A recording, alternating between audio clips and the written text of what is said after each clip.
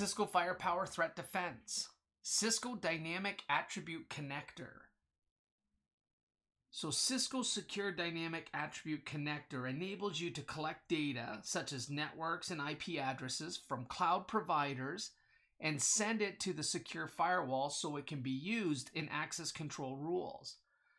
Due to the dynamic nature of workloads and the inevitability of an IP address overlap, customers require policy rules to be defined based on non-network constructs such as VM name or security group. And here's an example of it. It could be cloud or on-premise. So you have your Cisco Secure Dynamic Attribute Connector that ties into Azure and can use user-defined or global regional service tags. You got VMware with NSX workloads and metadata. You've got APIC with endpoint groups or EPGs. You've got Identity Services Engine and secure group tags. You've got custom dynamic attributes, SecureX. It can also be leveraged for workflow dynamic objects, atomic actions out of the box. You've got secure workload scopes when you're looking at microsegmentation or application segmentation in the data center using inventory filters and clusters. You've got Google Cloud Platform that includes user-defined tags, and Office 365 with Exchange, SharePoint, Skype for Business, and other attributes as well. And you have AWS user-defined tags.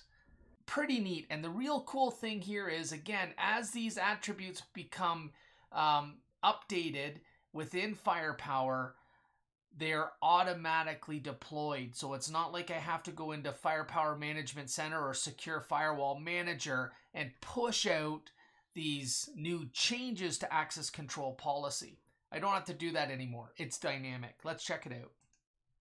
All right. So the first thing I'm going to do, so bear with me here, I've got to go into access control policy and make a change to my pre-filter policy. This is something that's specific to the lab that I'm working in, but not necessarily required if you are going to use Cisco Secure Dynamic Attribute Connector. So we'll go ahead and deploy. We won't watch this. We'll rush right through it, and then we'll jump right into it.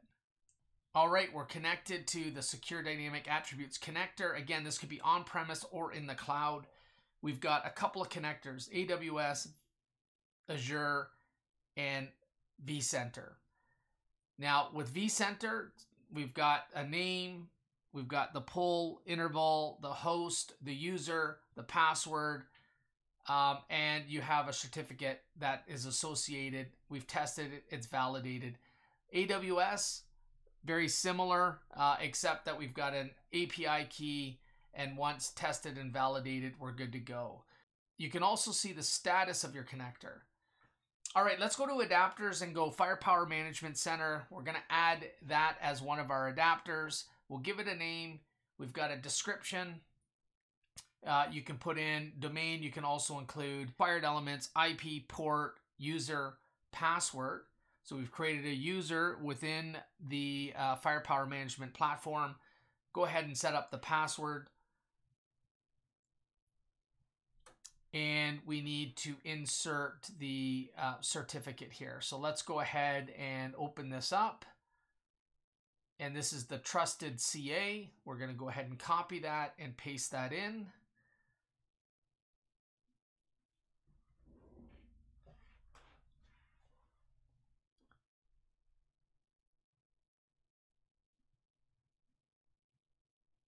And test validated. So we're good here. So we've got connectivity to our connectors, at least the one specifically, AWS and vCenter. And we've got a connection to our Firepower Management Center.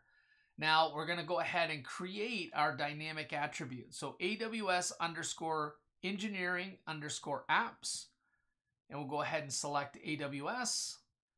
And we'll build our conditions. So let's go ahead and do that now. What is the key? Well, more specifically, we're looking at department, and we want that department to equal engineering. We'll go ahead and select OK, and we can click Show Preview to see if we've already captured any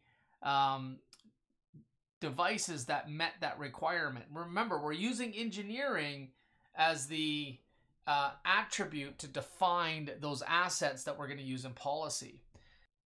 Let's go ahead and create one for VMware. So let's give it a name, VMware_finance_systems. We'll go ahead and grab vCenter and we'll build out our conditions here. So this won't be a little bit different. We're going to actually use VM name, and it's going to equal Ubuntu_client. So anything that's got that value associated to it, we're going to detect. And you can see we've detected an asset here, both the IPv4 and v6 address. All right, let's go to objects and object management. We're going to go to external attributes, to dynamic objects. And we can see here we've got AWS engineering apps and VMware finance systems. So let's check out the VMware one. And we should see those two IPs here, the link local and the IPv4 address. And AWS, again, we should see two IPs here, and we do. All right, now we move into access control policy. We're going to build two policies. They're going to be pretty simple here. But remember, as systems come up and or down within these virtual infrastructures, they're going to automatically be associated to this policy that we're going to build and allow access to those systems if the conditions are met. So let's go ahead and name this finance systems. We're going to move this all the way up to the top here. It's going to be an allow policy. And we'll go to networks. And we'll go ahead and just set the IP address of one of the hosts. So 198.19.10.36.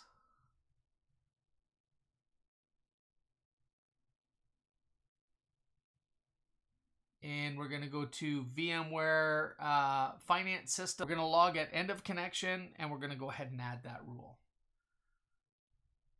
Okay, let's go ahead and add another rule here. And this time it's going to be called engineering apps. And again, we're going to move it below rule 1. It's going to be allow. And we'll go ahead and, again, we'll hard set the IP here, 198.19.10.35. We'll go ahead and add. And we'll go to dynamic attributes, dynamic objects, and we'll grab the AWS engineering _apps. And then, again, we'll log at end of connection, and we'll go ahead and add that rule. So if those two hosts, right, speak to their specific assets, it's going to be successful here. Now I'm going to create one to block so they can't move any further down in the list here. We're going to call this HR and engineering default access rule.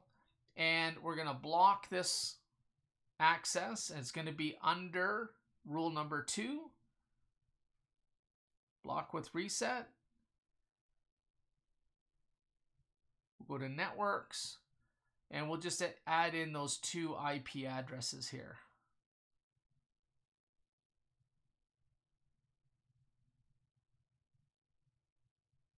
And we'll go to logging, and we'll log at beginning of connection, and we'll add that rule.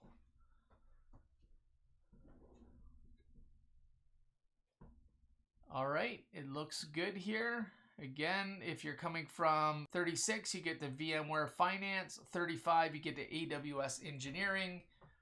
We'll go ahead and save that out, and we'll go ahead and deploy. Again, this will be a minute or so to deploy. Now, you might be saying, wait a minute, why are you deploying? I thought you said dynamic objects, you don't have to deploy. No, the first time we have to deploy, this is a brand new policy. As IPs or attributes are being defined within our cloud infrastructure, then we'll automatically update that policy based on the IPs that we discover based on those attributes. All right, so let's give this a test. Now, we're coming in as a non-defined user, so we should block regardless here. Neither one of these systems should be accessible. And then we're going to go ahead and we're going to double click the Dilbert user, and it's going to set the right IP address, and we're going to come from .35. And in fact, we would have been successful in the top ping, which is the AWS resource. We did successfully send the ping, and the logs will show that. It just never returned. There was something upstream that was causing issues, and I didn't troubleshoot it. The other one was supposed to be blocked, but let's check this out in the logs. So let's go ahead and streamline our unified events to look at NGFW1 only. We'll go ahead and hit apply. And from here, let's look at the allow connection, and we're going to see that .35 tried to access that AWS resource, and in fact it was allowed. So that ping was allowed. I didn't receive the response because something upstream was blocking the return. So no big deal. The analysis proves that it works. And again, this is about the dynamic attribute connector, not so much about the accessibility of the resource.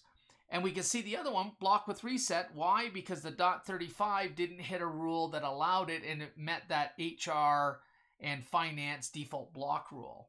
So let's go ahead and let's log in as Harry, which is an HR user. And in fact, he should not be able to get to AWS resource. That's denied, but he should be able to get to the finance system. And we saw that here. Let's look at the logs to prove this out as well.